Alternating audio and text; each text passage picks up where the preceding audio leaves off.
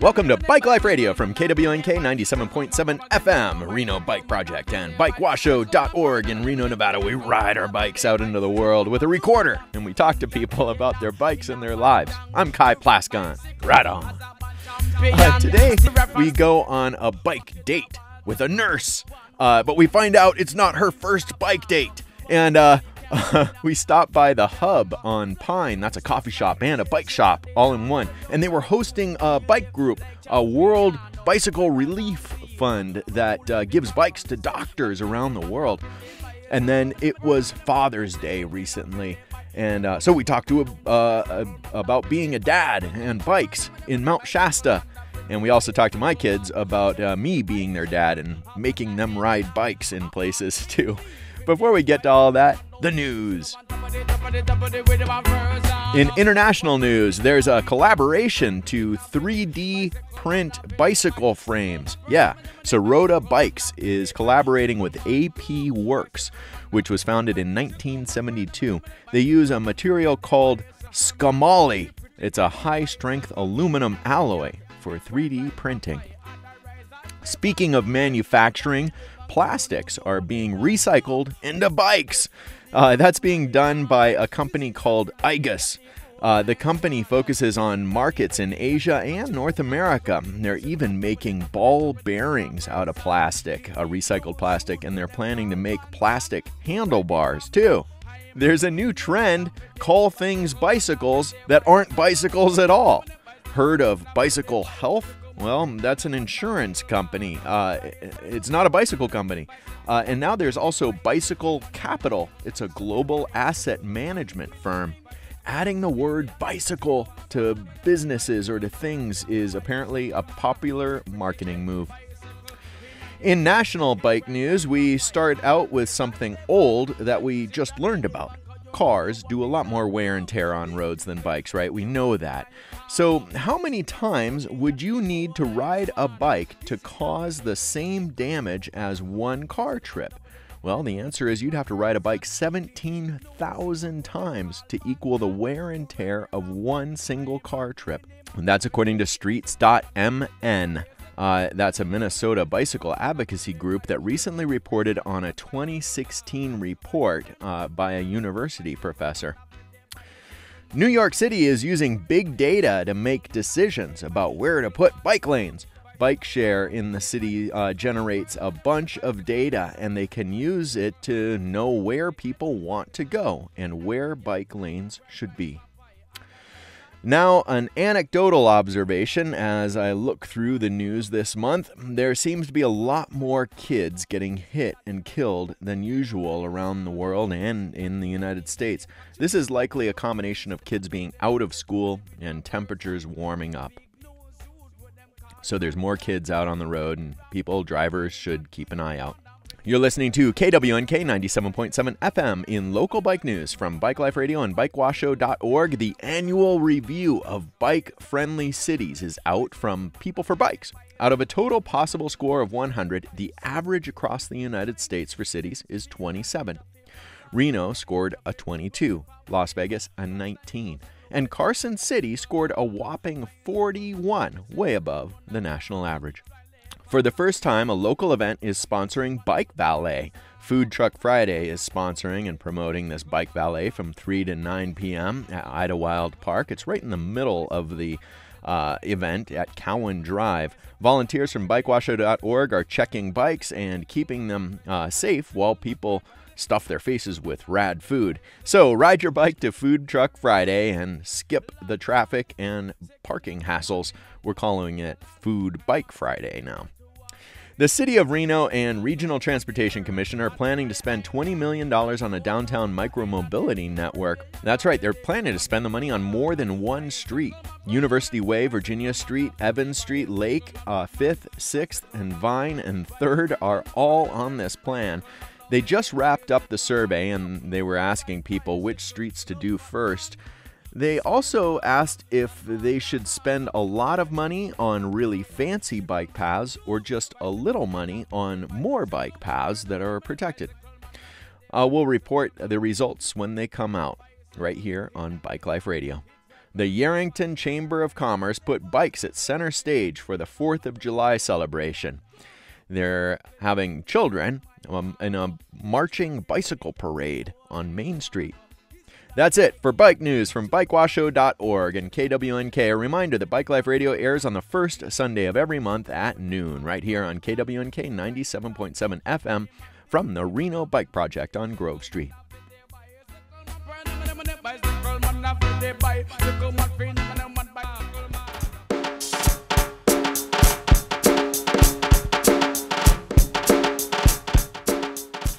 Today on Bike Life Radio, we talk about Father's Day and the role of fathers in bikes. And we talk to a group that is giving bikes to doctors around the world. But first, we go on a bike date.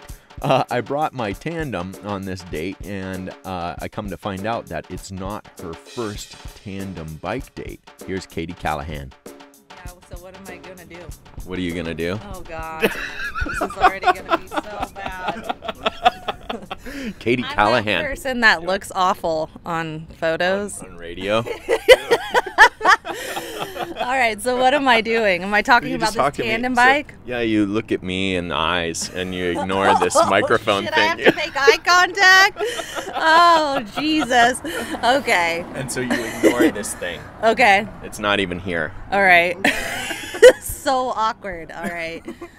Yeah, so we're going to ride a tandem, Okay. and I texted you yesterday, Katie Callahan, about riding this tandem, and you said, "Oh, I love tandems," and like exclamation mark. And why? Oh, they're just super fun. So when I was growing up, my best friend Shane, he had a tandem, but it was like an old school tandem with like the wide handlebars. He found it in his backyard. I think it must have been his parents. It was green. It was like an old Schwinn. It was super sweet. But he used to let me ride on the back of it, and we used to take it off sick jumps and crash, and I would just laugh and giggle the entire time. It was like the funnest thing. Also, I should add, one of the best dates I've ever been on was on a tandem. The guy was like a little different, a little obsessed with bikes in a way that I have never experienced. But the date in and of itself was so fun, and it was because we were on a tandem. Like, I enjoyed the tandem bike probably more than I enjoyed him, but yeah, it was super fun. Huh. What did you enjoy about the date besides the tandem? Was there anything else, or what was it about the tandem that you enjoyed about the date? Well, like I said, I didn't really enjoy him, but I enjoyed the bike. So you went on a date with a bike? We never went on a date again after that. Yeah, because he was different. But I enjoyed the bike because, okay, like I really like physical activity. I'm obsessed with physical activity. I think like anyone that gets to know me like quickly realizes like Katie's in her best when she's like doing something. She doesn't do well sitting still. And so like this person showed up with a tandem just right out the door, and I was like, let's do this, you know? And he was... Did you know that he was going to show up with it? No, I had no idea. Really? No way. Yeah, but I'm like always willing to like try anything. So yeah, he showed up with the tandem, and he was like kind of talking down to me like, are you going to be able to get on this tandem? And I was like, I mean, it's a bike, bro. Like, yeah, I'm definitely going to You don't know me. Yeah. I used to jump tandems. Yeah. I'm getting on this damn tandem, you know. With or without you. You think you can handle me on this tandem? Yeah. You think you can handle me on this tandem? Yeah, exactly. So I was like, I'm riding this fucking tandem. Oh God, this is a radio show and I just said that word. That's okay. That's okay. We'll bleep it out. Okay. So then, yeah, I got on the tandem, and he was like pleasantly surprised. He was like, wow, you really know how to ride tandems. I'm like, well, it's a bike, you know, it has pedals and a handle and you just go, you know. But it was super fun. We buzzed all around town on it, and people like, I think the funnest part was like other people were just as excited for me as I was excited. Like they're like, oh my God, that's so cool, a tandem, and like rooting me on. And I was like, yeah, you know. Look at me, I can get on this thing. Yeah, look at me, I'm on this tandem and that he thought I couldn't ride and has been telling me about the entire time. And so, yeah, it was a fun date. It was fun too because like he was just fascinating. Like he's obsessed with bikes. Bikes is like a culture that I'm like I've never really been a part of, but I like to ride bikes, but I wouldn't say like I'm obsessed in certain ways that other people are. But I'm quickly becoming that way. I feel like I talk about bikes now more and more. It's like my sister, she said like the other day, like people that ride bikes are a bunch of nerds. And I'm like, yeah, and I love it, you know? I think people that ride bikes are like fascinating in a lot of ways. The tandem that you rode as a kid, how old were you when you did that? Gosh, that was like a hellion, 16, 17, and 18. We used to run around and go to all the punk rock shows here in Reno. I know, I'm a local. It's pretty rare and few and far between. But yeah, so we were in high school and in college. And he lived off of Greenbrae. And there was a jump actually in the sidewalk in the front of his house. We used to always take it off of. So how did that go? He like call you up and be like, hey, you want to jump the tandem? And you're like, yeah.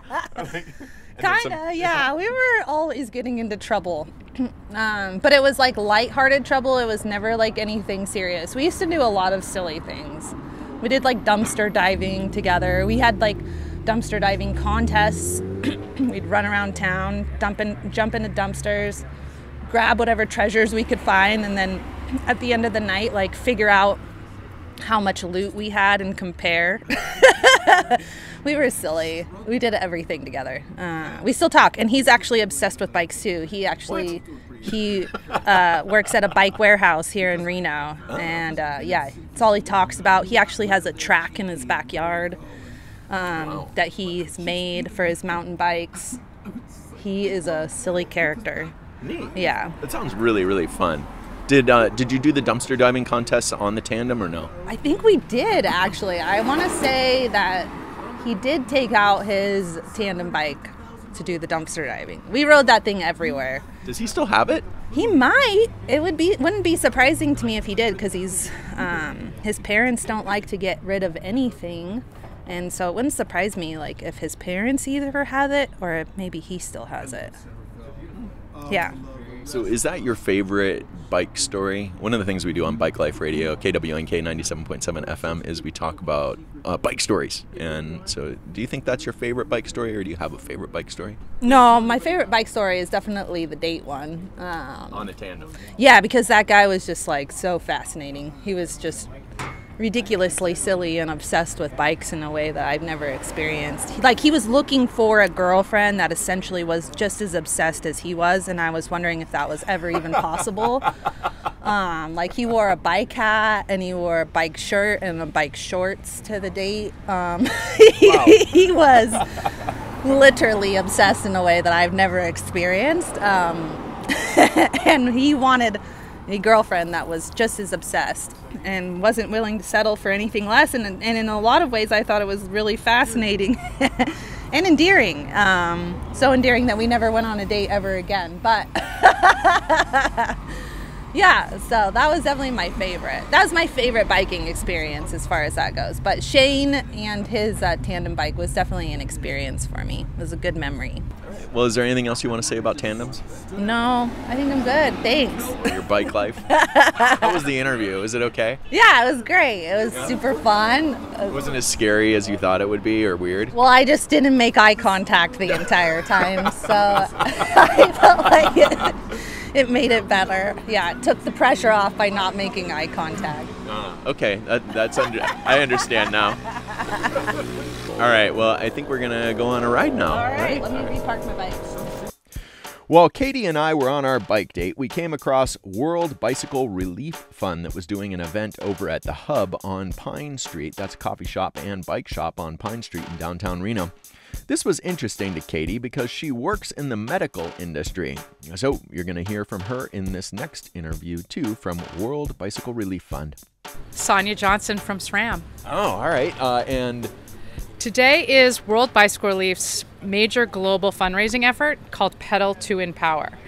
We fundraise throughout the year, but this is the one day of the year that we really focus on raising awareness for World Bicycle Relief and the programs that we run, most importantly, that are empowering women and young girls in the countries that we activate in Sub-Saharan Africa, South America, and a few others.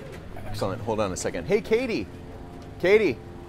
Sonia, this is Katie. Hi, Katie. Can you tell Katie about the role of bicycles in women in other countries? I think she might find it interesting.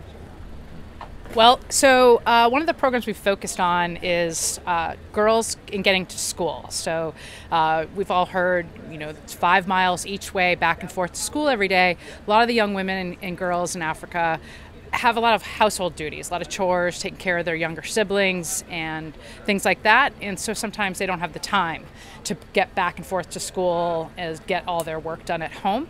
So by supplying them with a bicycle, they obviously get to school much faster and they get home sooner, and it allows them more time in their day. It improves their attendance at school by almost 30%. And obviously you go to school more frequently, your grades are better, it sets you up for success as you become an adult and go into the workplace. And you've provided more than one bike to young women, haven't you? How many? Our goal by 2025 is to reach 1 million bikes. We are up over about 700,000 or so at this point. I don't know the exact tally, but every day counts, and we're hoping to reach that goal by 2025 of 1 million bicycles. That's a lot. How many have you done so far?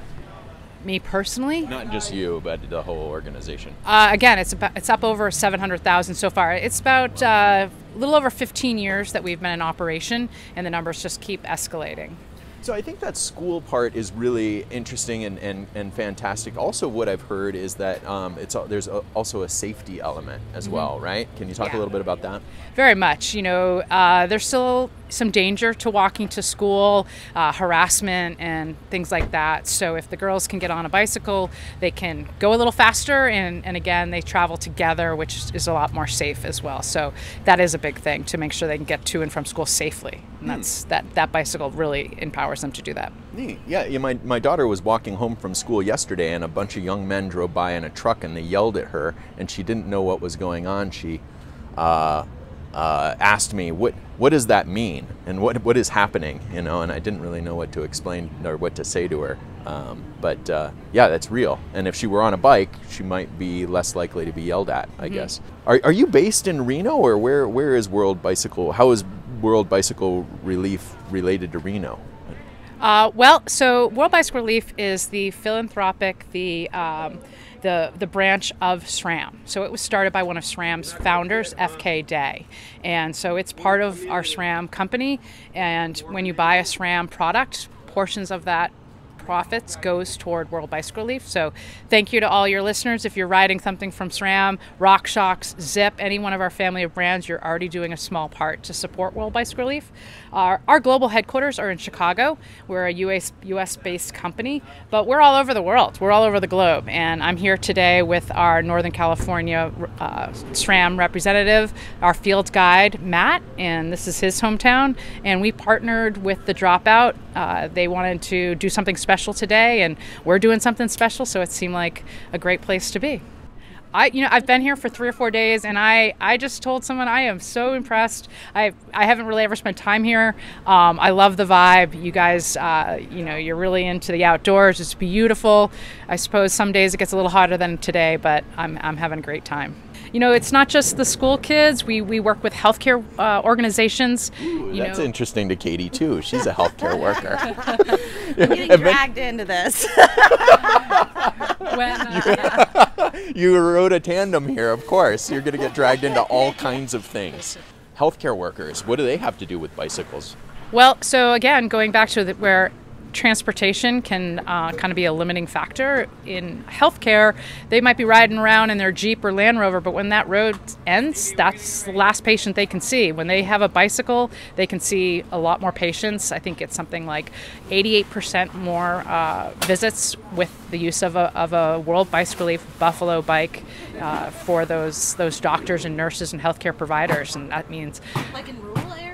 In rural parts of Africa, yeah. So that's more immunizations and greater health care and improving the lives of everybody. Do you want to ride a bike and give health care, Katie? I do ride a bike and give health care. At the same time?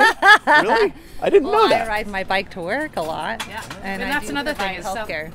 These bicycles, we also work with organizations and supply them for companies where their employees can use this to commute back and forth to work. They show up on time, they get a promotion, they don't lose their job. So yeah, the power of bicycles. You know, if you've ever had to walk somewhere, you know, it can take a long time, maybe not the most efficient thing in the world. So getting them on a bike, pedaling there, they get to where they're going faster, more frequently, all good things. Huh. Yeah, I remember reading about that as well, that physicians were able to see a lot more patients that way. And I just thought it was really interesting that a doctor would ride a bike. Like, that's not something that really fits in our perception of, in our culture, right. You know. But am I wrong, Katie? Is that you are a physician and you ride a bike? You're 100% wrong. I always just find it fascinating, like hearing people's perceptions of like what a physician does or doesn't do. It's fascinating to me. But yeah, I mean, we're healthcare oriented, right? So most of us are pretty active, I would like to believe. So in doing that activity, yeah, I think there's a lot of people that ride bikes. A lot of doctors that ride bikes. Yeah, or nurse practitioners or PAs. I mean, I think nurses, like, I think most people are pretty active in healthcare. That's an interesting thought. So maybe in, I guess, third world countries or wherever it happens to be, there may be doctors who want to ride bikes and don't have them, right? And so that's why World Bicycle Relief is important. Right. Like I said, it's part of their work. They ride the bike to get to villages that are further out, where, again, a motorized vehicle can't reach them. So they get on the bicycles, they visit other villages, see more patients. And so I guess that's another cultural misnomer, is that, well, here in the United States, a doctor can afford any kind of bike that they want. And maybe in other countries, they necessarily can't afford a really nice bike or have access to a really nice bike. So they've got a really dumpy bike that won't get them very far. Am I wrong there too? Well, I think, you know, the Buffalo bicycle is a purpose-built bike. It's 50 pounds of steel. It can carry over 220 pounds on its rack. It's very durable. It can withstand the tough terrain of the dirt roads, the unpaved roads of rural Africa. And it's about access. It's not about being able to afford something. It's about having the right type of mode of transportation. And a Buffalo bicycle is that perfect tool. So can we put a X-ray machine on the back of that or something, Katie? I don't know. You can ride a Buffalo bicycle. Well, like, if you need a tool, like if you're going to go and help somebody. You don't need an X-ray machine to carry for people, but I think you could definitely get around on it for sure and take what you need on it for sure. I'm thinking about like some kind of tool that a physician might need in the field that would be really heavy and you couldn't carry it walking, and you'd need a car, or you'd think that you'd need a car in order to get it there, but you might be able to get it there on this bike. Most of the things that a physician or a nurse practitioner uses are pretty simple, you know, a stethoscope and their brain. You know, HIV/AIDS obviously is still something that is a big health care concern, and immunizations for children, and they've got to stay on schedule, so making sure that they can get there reliably, and that's what the Buffalo bicycle from World Bicycle Relief can do for them. What about like an ambulance type thing? Could you put a trailer on the back and then put your patient on it? Really? Yeah, we have done that. They have been rigged up so that they can transport somebody who's, some sort of illness that they can't walk themselves. They can go pick them up and tow them back with the World Bicycle Relief. Buffalo bike. Yeah, so the doctor would have to be very, very strong. You're pretty strong, aren't you? Yeah. I have huge deltoids. What do you think of the idea of working in another country and riding a bike to go help people? What do you think of that, Katie? As far as me goes? Yeah. I think it sounds really amazing, actually, like a really good opportunity. It sounds like a way of giving back. It seems like a really caring and generous opportunity to care for other people that don't necessarily, otherwise receive care. One of the things that we do on Bike Life Radio, you're listening to 97.7 FM KWNK, is we talk about personal stories of bicycles. It can be anything. Do you have a personal story that you'd like to share? Oh, good question. Wow. Today, right now in Kansas, in Emporia, Kansas, there's a really big race going on, a huge competition. It's called Unbound, and I rode there. I competed there in 2017, and I'm out on the course, and you get kind of out there by yourself, and your mind starts to wander and drift. And there were some cows on the side of the road, and it's open land out there, and they're kind of trotting along, and thinking, I think they're going to cross the road pretty soon here, and I could potentially get trampled if I'm not careful. And so I decided I think I better sprint for a little while here and get past them before they do cross the road. And I think I made it by just a couple of seconds. So it was a good decision. Tough to pick up the pace at that point in the ride, but I'm like, hey cows, give me a minute. I just need to get past here, and then you can have all the road and all the prairie land back. Just give me a minute here. Wow, amazing. I'm glad you're okay. Oh yeah, I'm good. I'm actually from Southern California, and I was out riding, and kind of like the cow story, I saw just this big fluffy like golden retriever kind of coming my way, and I'm thinking, hi puppy, nice dog. And he all of a sudden started picking up the pace and lunged for me. But like a Matrix move, he kind of at the last second did this little flip and turned away. And I was really contemplating I was going to get taken out by this dog, and I was thinking about my soft landing in the grassy shoulder to my right, but I didn't. You were thinking about your own Matrix move. Yes, exactly. I was thinking about how I was going to dive off my bicycle. But funny thing, later this was again during an event, and we were all sitting around afterward at the finish line having some food and some beverages, and somebody's like, yeah, this giant dog took me out and tackled me, and I was like, oh wow, I got lucky there. I'm Sonia Johnson from SRAM. All right, and here with World Bicycle Relief, right? Yes, yeah, with World Bicycle Relief, pedal to empower. Right. Check us out. You're listening to KWNK 97.7 FM, Bike Life Radio. And that wrapped up our bike date on a tandem and our interview with the World Bicycle Relief Fund. Our next interview is about Father's Day and the role of fathers and bikes. We talked to a dad about his bike life with his kids, and we did it in Mount Shasta. You're listening to Bike Life Radio, KWNK 97.7 FM, and we're talking to who? Isaiah. Isaiah. And where the hell are we? Mount Shasta, California. Why? They got bike trails up here. They got biking. Yeah, I love the biking. It's growing every year. Oh, it is? Yeah. So you've been here more than just this time? Yeah, I grew up here. Now I live in South Shore. You grew up in Shasta? Yep, I grew up here. All right. And so what was it like when you were growing up here? You take your bike out on a dirt road and ride on the dirt road for a while. And did that suck or what? That's all you knew. Oh. So it didn't suck. It was okay. Compared to now, I'd never do it. That sucks. And now what's it like?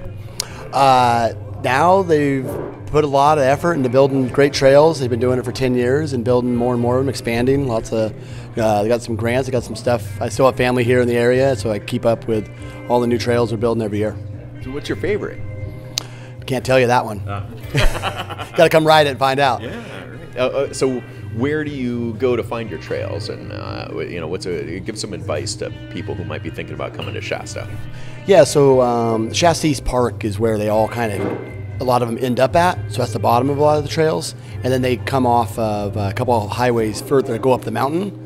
So you can ride up those trails from Shasta East Park all the way up, or there's some options to shuttle around some of the roads, the Forest Service roads, and then drop in and do those as well. You going out with your whole family? Yeah, we've been doing it for years, and they love coming here. Back to some of the favorite trails, especially early season, before it gets too dusty, is coming up here and try to get them. So we've heard it melted out finally, so we're up here. And what happened today? Just little bike maintenance. We're here in the shop, just getting it walked right in, and he said, hey, got this little issue, can you help me out? And he said, sure, no problems. Stopped working on another bike to fix this one quick so we can go back and do some more laps. And so you're from South Shore, you said? Yeah. Right? Yep. Yeah. What would you say it's like there in South Shore? The riding is A lot of rocky granite, kind of droppy, rough trails. There's not really any flow trails, which a lot of the ones here in Mount Shasta are pretty good flow now. All the new trails, a lot of flow to them, smooth. It's kind of volcanic dirt, so it's good when it's wet, and then later in the summer it gets pretty dusty, but not sandy like Tahoe. So right now is a pretty good time? Great time. Yeah, great time. And then we become later in the summer, we come back up and do it, and it's still good. It's just you want to be first in the line of people, otherwise you're going to get dusted out. Growing up here, kind of know them, and then there's a lot of like network. They interloop a lot of looping trails, so one will tie into another one. You're like, oh, I wonder where this one goes. You ride that one and hit them. So it's not just they're not point to point. There are a lot of intersecting of trails, so you can do a lot of like cloverleaf type stuff. Add to one, go to another one, do things like that. So. You're listening to KWNK 97.7 FM Bike Life Radio. One of the things that we do on Bike Life Radio is we talk about bike stories. So do you have a story that you like to tell? I don't have a story. I'm sure my kids have plenty of stories to tell me about being a bad dad. Stories, taking them on too far, big of excursions. To bikes? Oh, 100%. Oh. Yeah. Hey, 3,000-foot climb for a terrible downhill that they were like miserable at. We have plenty of bike stories all over the place, but most of them all end up being great stories. And we spend the summers. I'm a school teacher, so I get summers off and go biking with the kids all summer. Road trip everywhere, Canada, here. Oak Ridge is one of our favorite places to go, and Tahoe, Idaho. So travel all stuff. So we kind of bike all summer.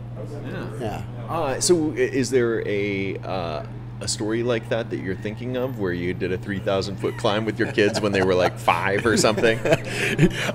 I forget them. Type 2 fun, man. I forget those, right? It's always a good time, but they're probably scarred. But no, there was one down in Mammoth we did. I don't remember where it was called. We drove up some pass, and there's some trail I'd found that I was like, oh yeah, I want to try out this trail. Ends up, you get out of the car, there's just swarms of mosquitoes everywhere. And I was like, all right, guys, don't worry about it. We'll ride and we'll get away from the mosquitoes. Ends up, it was about a 500 vertical foot hike-a-bike to get to the trail from there. We just got eaten alive. and you get up on top, and it's this great, amazing trail for about 500 feet of descent, and then it turns into this sandy mess for another like 2,000 vert down of just, you were surfing on sand the whole way down, and we just looked at each other and we're like, that was not what we thought it was going to be. They looked at me and were like, never again. Yeah. So you've got them to continue riding. Yeah, that's stoke the love for sure, and get them doing it, and it's a lifetime of joy out of it. So that's the whole point of, I think, of hey, I'm here on Father's Day. We're here. I'm spreading the love to my kids, and hopefully they do it the rest of their lives too. I'm sure they will. They outride me now. So, my son now, who, dude, he's fearless. Will go big, go huge off stuff. I remember him up in Tahoe on Armstrong Connector. It's pretty gnarly. He was 5 or 7 years old, and he took his little, I think it was like a 9-speed mountain bike, sent it off the end of a switchback, and never made the switchback, and somehow he got back on his bike and kept going. So, and now he still loves it. So there's hope for her for sure. Right. Yeah. So that's what you would recommend is maybe something a little easier, I guess, more simple. Yeah, it's a balance, right? Because you want them to have that joy and that fun part of it. You don't want them to be bored with it. You want them to push themselves. It's just finding where their levels are at, and that's a moving target because every year they're different and changing. I have 3 kids, so all 3 of them are different levels, and so my wife and I sometimes divide and conquer, and she'll take a kid, I'll take a kid, we'll do some different stuff, and yeah, just keep it fun though. That's the thing. We've kind of, for better or for worse. We've done a lot more shuttle riding than we used to, just because the kids, they don't like grinding away for an hour or two in the heat. Don't blame uphill, them. Yeah, don't blame them. So we do a lot more shuttle work, and we're like, okay, hey, we're done now. We'll go for a ride, or do you think we're spoiling them? Oh, 100%. The trails they have, and then shuttling on top of it. Yeah, but you know what? You build the stoke first, and then they'll go earn it. And keep them away from the e-bike. Yeah, good idea. All right, thanks, Isaiah. Hey, great. I really appreciate it, and good luck out there. Thanks, man. Yeah, happy Father's Day. Hey, appreciate it. Thank you.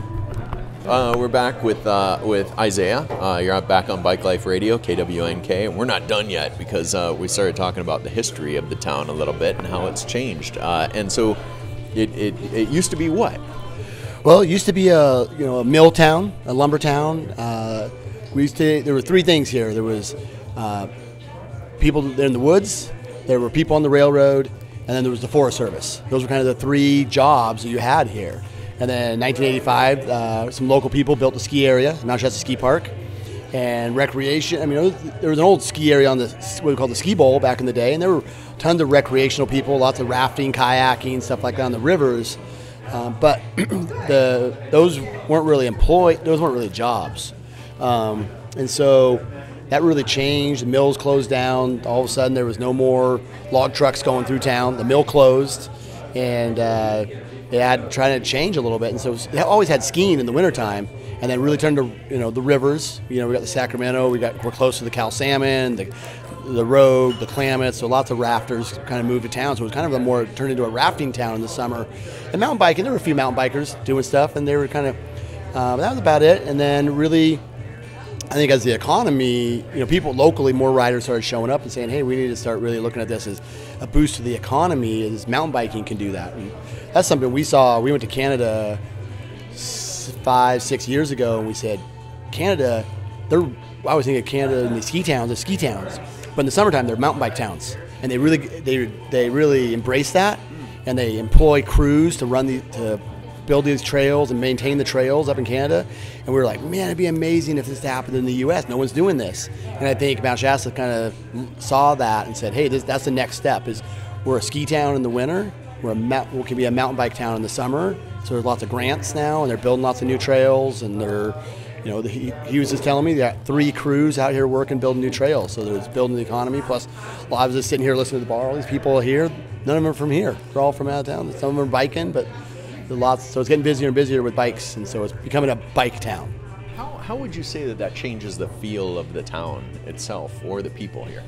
Oh yeah, I think for me it's great. I mean, I don't know. Maybe talk to some of the older locals. Maybe they don't know. They don't get it as much, but it's more like-minded people for sure. Everyone's coming here for skiing in the winter, biking in the summer, and there's still the rafting companies and the kayakers and all that. So, I think it's what we're seeing anywhere with these recreation towns. It's obviously for locals, it's driving up housing prices and rents and stuff like that. So we have those issues we have in every one of these towns. But I think hey, we're sitting. This used to be what's called the Vets Club, which was this, that old timers bar where all the railroaders would come in here and sit. Now you're sitting here with a bunch of bikes, and bikers are all in here. So you liven it up. It's no more pool tables and dark rooms. It's big and open. So yeah, it's great. Aren't people smoking in here and doing whatever? Yeah, no, you see a pretty shady, seedy place. I wouldn't go in here now. Now it's a pretty fun place to be in. Do you remember that when you were a kid then? That's what this spot was like? Oh, yeah. Up in the Deadwood Bar. And bike shop.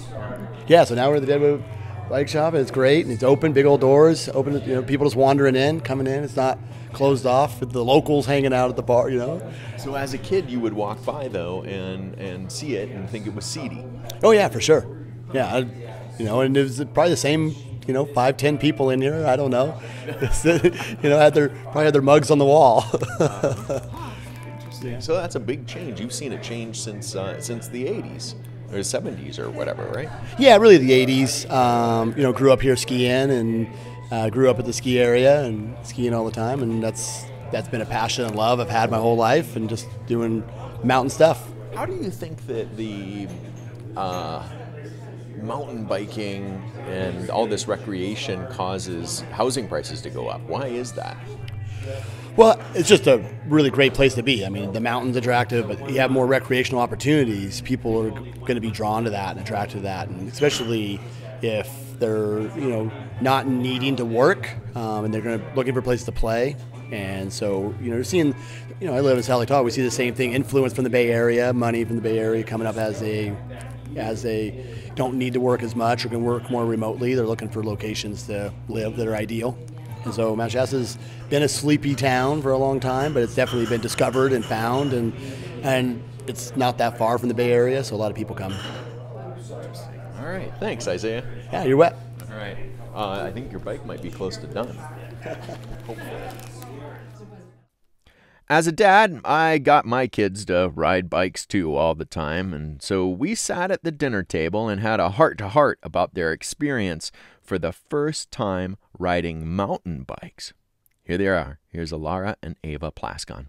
And yeah, I got my daughters to sit down with me because I gave them food. Normally they're out running around or want to do something else other than talk to Dad. But I got them to sit down and talk to me by bribing them with food. And now they have gone mountain biking for the first time in Quincy. And last week we had an interview about mountain biking in Quincy on Mount Huff.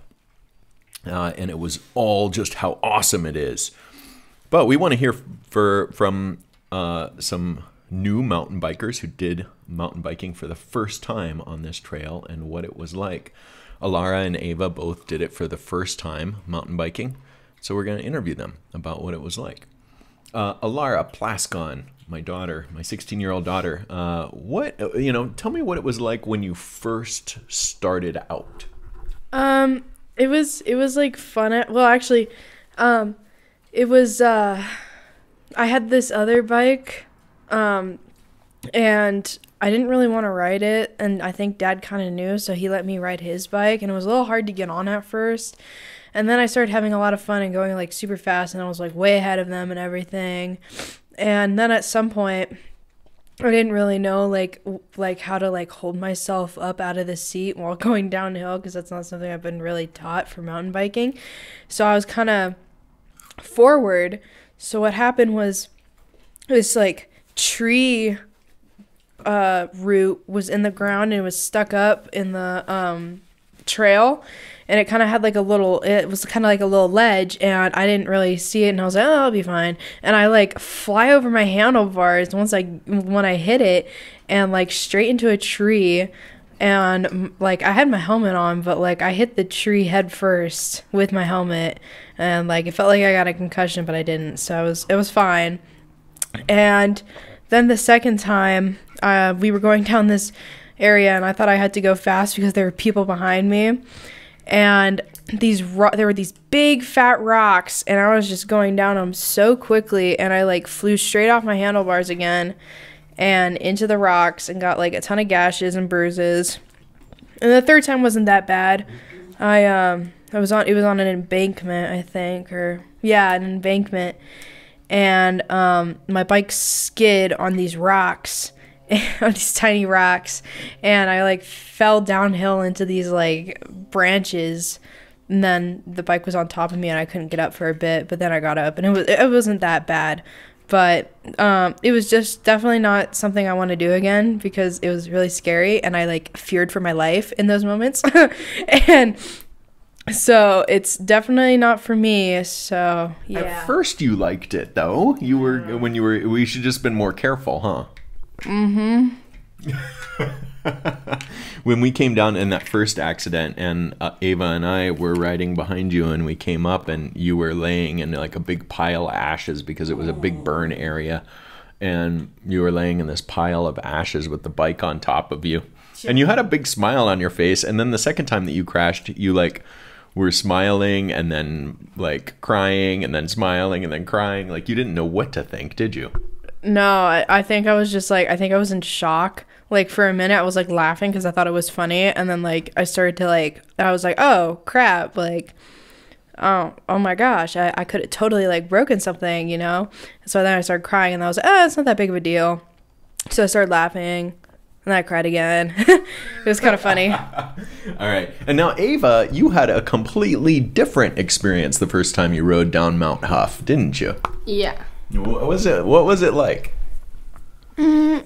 Like when you first felt the bicycle underneath you as you rolled down the mountain.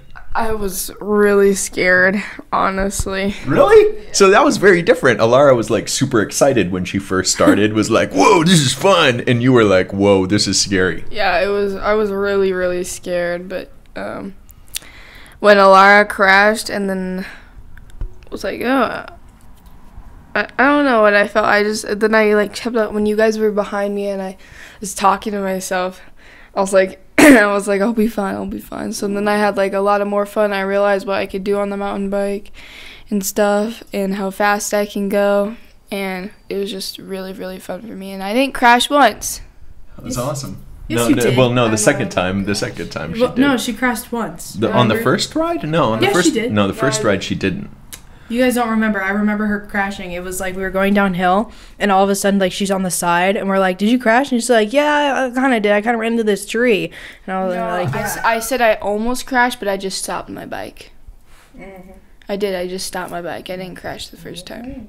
And you were like super fast, like you rode way ahead of us, and then you got to like a stream, huh? Yeah, I got to like this big like river stream thing mobobber, and I was gonna get, there was like a log, like a tiny little log going across it. I was like, okay, I'm just gonna go through that because I don't think I want to go through this river, but I couldn't get over it. I was like, you know what, whatever. So I just like I rode through it like it was through the river like it was nothing, and I just kept on going. Yeah, so that was pretty awesome. And then the second time we went, though, was different. Like, you had been to a soccer game, and you were all tired, and then what happened? Then we went mountain biking, like, in the evening. Yeah, so we went all the way to the top of the mountain this time, and it was a little more crazier because there was a lot of more curves and just trees and stumps everywhere. So, Dad's asking, we keep on, like, exchanging if Dad's in the front or if Dad's in the back, but I wanted him to be in the front so I can gain more confidence if how fast I could go. And I realized he was going really fast and nothing was happening to him, so I was like, you know what, I'm gonna go fast. And I was having so much fun, and I lost control, and I like swerved to the side, and then I like kind of like fell over the side of my handlebars but went over them at the same time. And then there's this big tree stump right there, and I smashed my face into this tree stump, and then I slide forward, and my whole side gets like scratched up, and like I like let out a huge scream, and I see Dad running up the hill. He's like, "You okay?" And my nose is bleeding, and like my whole side is all ripped up. But that was really scary. And then the second time, we were like right to the end. Like, we were on the last trail, and I was almost over to the river. And I'm going down super fast. There's like rocks everywhere, and I go a little slower, but I'm going fast, and I hit this big rock, and I fly over my handlebars, and my knee smashes into a rock, and I like put my elbow down, protecting my face, and I like go over my handlebars, and I land in a bunch of rocks, and now I have like a huge bruise on my knee. It's huge.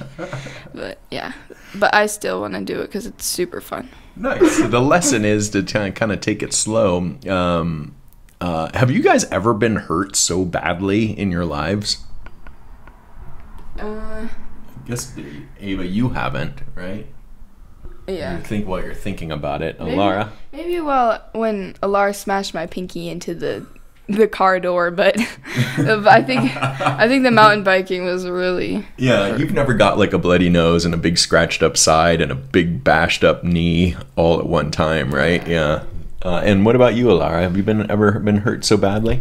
Honestly, don't know. I mean, like, the most hurt I've like ever been was when I crashed into that car's bumper on my bike. Oh, when you were like a baby. Yeah, but that hurts so bad. But I guess that was the most hurt I've ever been. I mean, like, smashing your head into a tree is not the best feeling. Yeah, but skateboarding was worse. Oh yeah, no, that was definitely worse. Yeah. That was definitely a lot worse. That was the most hurt I've ever been. Yeah. Yeah. So the lesson is to take it slow, right? So we should have probably taken it slower the whole time, huh? No? Going super fast was a good idea? I still took it slow in the end, and I still crashed, but, you know. That's because you were scared out of your mind. And it's okay to not like mountain biking, huh? Yeah. Yeah. Totally. There's nothing wrong with that. No, I think the worst part, one of the worst parts I hated was when we were on, like, the edge, and, like, there was, like, you could see, like, the bottom, and it was, like, really scary because you were, like, you're like on the cliff edge. 10,000 feet up in the air or something like that. I don't know. Yeah. You were flying. And Ava, you like to talk to yourself when you mountain bike ride, right? I've never heard of anything like that before. What kinds of things do you do and say when you talk to yourself? I just make myself feel better about mountain biking. Oh, you do? Yeah. Oh, like I can do this and stuff. Yeah, I guess so, but I just like, I don't, it's not really talking to myself. I just like, I scream. I'm like, whoa, over here, over there. I'm like, whoa. Yeah, something like that. That's cool. Yeah, like telling yourself what to do. Yeah. Neat. I thought you were like, I don't know, having a conversation about Smurfs or something. Smurfs? Yeah, or I don't know, doing Roblox. Sometimes I scream to myself. I'll be like, I'm gonna die! Or I'm gonna crash! Something like that. That's pretty funny. And cool. Yeah, I think it's really cool. Like, you're having a really good time and you're not afraid to, like, verbalize it, you know, and verbalize your feelings. Yeah. I wonder if there's anybody else out there who verbalizes their feelings while they're doing stuff, like out loud. What do you do that? Definitely me, yeah. You do? Really? Yeah. Whenever, like, nobody's around, I do it, yeah. Huh. Interesting. It's like having your own YouTube channel and you're like, okay, guys, let's go over here. Yeah, exactly. Or when I'm playing, like, a game, that's the same thing I do, yeah. For real. So, anything else you want to add about mountain biking? No. No? Okay. You're listening to KWNK 97.7 FM. We've been talking to my daughters, Alara and Ava Plascon, about mountain biking at Mount Huff. They went mountain biking for the first time. And Alara liked it at first and then decided she never wants to do it again. And Ava didn't like it at first and then talked herself into it. And now she wants to go again. So, two very different experiences. Oh, you have something else to add? Okay. I want to go mountain biking, but with gear. I don't want to go anymore if I don't have any gear. Yeah. I need padding. You wanna go a with mountain protected- biker suggested that we get padding. Or, not we, because I'm not a part of it, but you. Okay, I'll get you some padding, No, Alara. not me. All right, so some protective gear you want, right? Yeah. And also not to be tired when you go, huh? Yeah.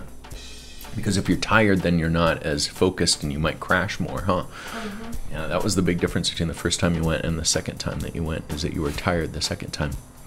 Alara and Ava Plascon talking about their first time ever mountain biking. That's it for Bike Life Radio. We ride our bikes out into the world and talk to people about their bikes and their lives. Bike Life Radio is made possible by BikeWashoe.org and KWNK in Reno, Nevada, owned and operated by the nonprofit bike shop Reno Bike Project on Grove Street. I'm Kai Plascon. Ride on.